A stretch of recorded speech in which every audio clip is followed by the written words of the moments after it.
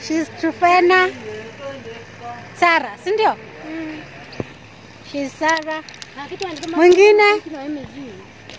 Yo mimi. Your name? Ya kwanza. Niseme jina. From oh sorry, Kisik Diocese. All of us. Na wewe? Simo socho azini. Unataka kujua parish yangu? Mosocho. No Mosocho mko wengi. Na wewe ni Manga. We are the majority in the house. Yeah, Hamasago. Mimi ndaweka.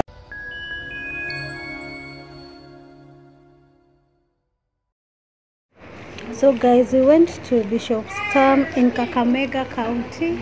Went for a youth conference, and that's how we were 3 dioceses from Kisii, Kakamega and Kisumu. So Shimalabandu maana yake ni kumaliza watu. Na kumaliza watu ilitokana na hapo kwa barabara. Hii barabara ilikuwa rough road, alafu mbaya, na ilikuwa na mawe nyingi sana, mawe hivi, very rough. Sasa magari ilikuwa inafanya accident hapo sana ikienda Webuye. Sasa ikawa watu wanasema hapo mahali ni pa kumaliza watu. Watu wanakufia hapo sana. Kiluya bandu imalanga abantu. Kwa Kiluya nokubola amalanga abantu. Nomba Shimalabandu. Kwa hivyo hiyo ndio kwa sababu ili create hiyo jina. Sawa. Tunipiga na watu na mzee tukisemana eti aliyo China. Ernest Eliuba. Sawa. wewe ni mkazi wa hapa pia? Mimi ni mkazi wa hapa, ingawa kwetu uende paka town. Ndio upande gari. Karibu 6 kilometers. Lakini ni mzee hapa nyumbani.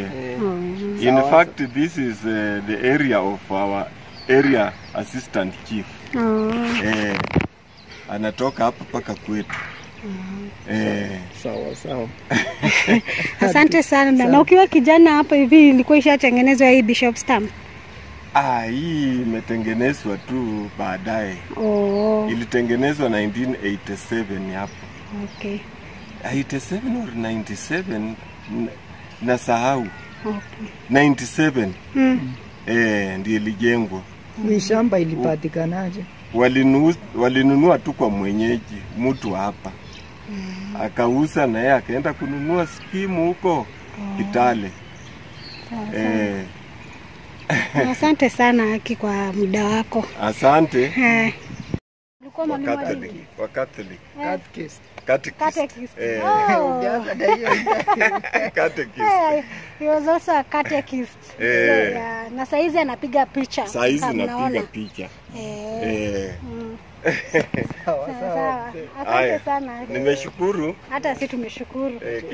So guys, you have heard the reason behind the name Shimalabandu. Now we are continuing with the youth conference. So before that, I'll show you a brief tour of this place. It's a very cool place and very peaceful, and you receive an inner peace that you've never had before.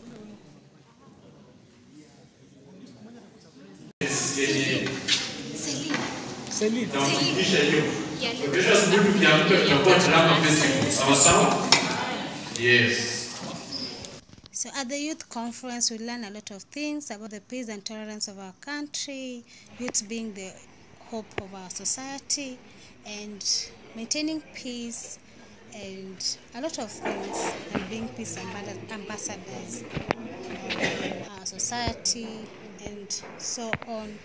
And we thank so much the KCCB, the China Catholic Conference of Bishops, the NSCCK, the CJB something, and USAID for sponsoring this event. Thank you so much, and hope you will share, and many youths will join the peace walks, talks, and all Yes, guys, it was an amazing experience, and I thank God for being here. So this is the rooms that we used to sleep, and it's very comfortable. And if you happen to be in Kakamega and you're looking for a good place to sleep, you can go in here because it's affordable prices. So be sure to come here. It has a Wi-Fi, free Wi-Fi, hot water, hot showers, and very nice food. Yes, guys. So how do you say this room? It's quite spacious, and it was very healing.